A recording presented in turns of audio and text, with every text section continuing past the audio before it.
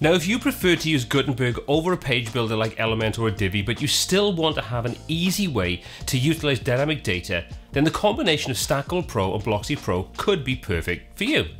So let's take a very quick look at how to get started combining these tools to great effect.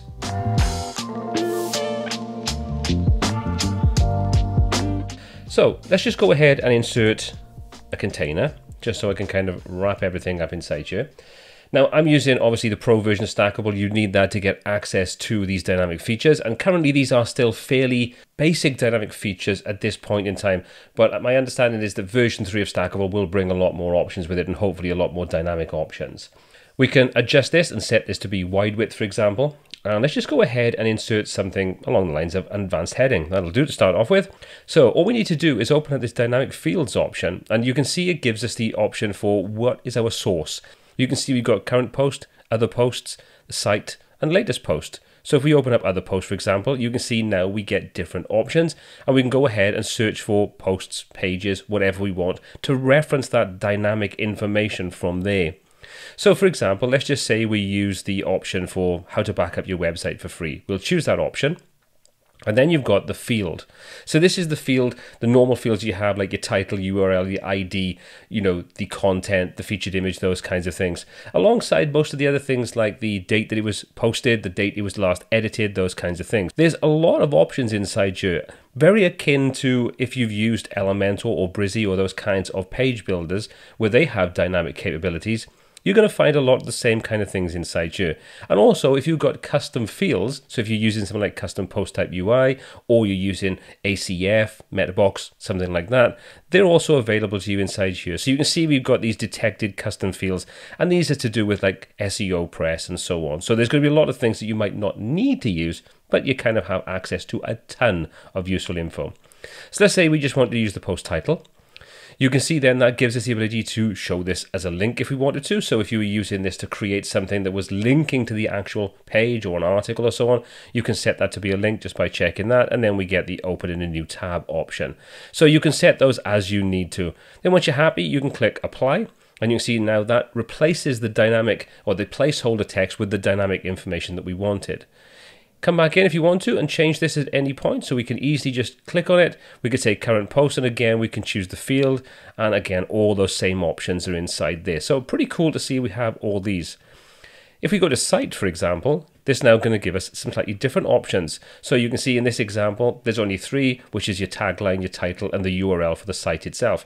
But great if you wanted to create something like a header section and you wanted to create that from a template, and maybe you have some dynamic information in there. You want to reference your tagline, your title, those kinds of things. Well, you've got access to all that as well.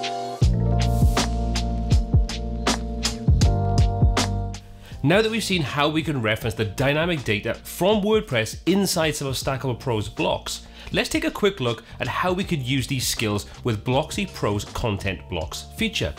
Now, content blocks are simply templates that we can use to hook into the theme in various different locations.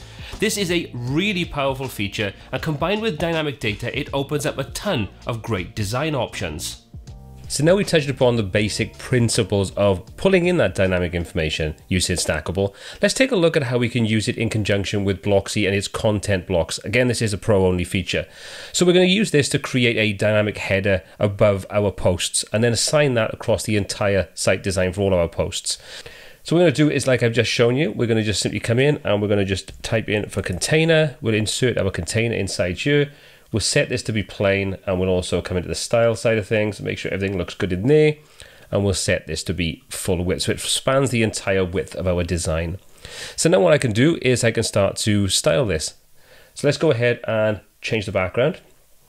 So we'll change our background color. We'll use my orange color. It's a little bit garish for this example, but it's bright and you can see exactly what's going on. If you want to put a background image over the top of this, for example, you want to create like a kind of watermarked effect. Let's just use this test image. You can see we could do something like that, and we can adjust the tint strength and apply fixed backgrounds and so on. For this example though, we're just going to leave it as our solid color. So now what we're going to do is, like I just shown you, we're going to click the plus, we're going to go ahead and we're going to add in an advanced heading. And you can add more of these in if you want to. You're not restricted to just using one. You can use this in the normal way you would with Gutenberg. We'll align this to the center. So let's click on the little dynamic fields option, and we're going to use the option for current post, because this is going to be a template based section that will apply to the top of every single one of our posts. So current post is perfectly fine. We can then open this up and we're going to say we want to grab the post title. We'll select that. We don't need to show this as a link. It wouldn't make any sense because it's the title for the post itself. So we'll click apply, and you can see now that pulls in post dynamic header, which is just pulling in the data for the post that we're currently working with, or the template that we're currently working with. But that's perfectly fine. It'll be replaced with the right information when we actually use this and assign it.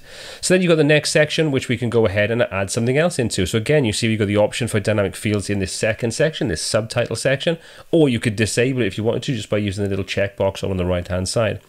But again, we're going to use the current post. We're going to open this up and we're going to say we want to use something like the post date, and we'll choose the post date GMT. That's perfectly fine.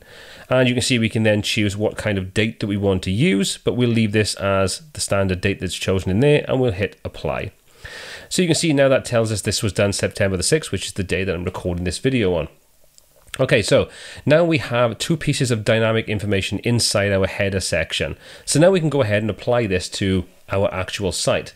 So to do that, we're going to come over to the Blocksy options, and inside there you can see we've got the location and the priority. The location is where we want this template to be associated. So we're going to come down until we find the option for single post. And inside there, we can now choose top content, and so on. So we'll say top content in this example. It might be wrong. We can go back and change it at any point. If you want to add another location in, so you might want to use this in specific parts of your site, you can do that. And we're also then going to go ahead and add either a display condition or a user condition. Display condition basically means it has to reach a particular condition for it to be displayed. The user condition means that it has to be a specific user or user role for it to be displayed in the relevant section. We don't want to limit this to user roles. We're going to set it to be displaying for an entire condition, and we can choose to include or exclude, and then we can go ahead and choose where we want this. So we're going to say this is only going to apply to single posts. We'll choose that option, and again, if we want to add more inside here, we can do that. So we'll click on update on this, and now we've created a dynamic header. Let's just take a look at this now on the front end of the site. So we'll open up any of my posts, we'll open this up, and you can see now we get this dynamic header at the top, dynamically generating the title, the date it was posted, and so on. So this is all just using the stackable dynamic features. Now obviously it looks a little bit rubbish at this point in time, and you need to go into the actual theme itself and configure this to not show the title and those kinds of things. But you can see hopefully that it does make it incredibly easy to start referencing dynamic information and using that with a theme like Blocksy or Cadence or any of those kinds of pro themes that allow you to hook into the design side of things. This is something that I think is going to become incredibly powerful. And I know I'm super excited to start seeing these showing up inside these different block-based add-ons for Gutenberg. It's actually given us the ability to create more dynamic content. Now, if you want to learn more about combining Blocksy and Stackable, check out this video next. As always, all the applicable links are in the description below, and if you got value from this video, well, why not click that thumbs up button? And my name is Paul C. This is WPTuts, and until next time, take care.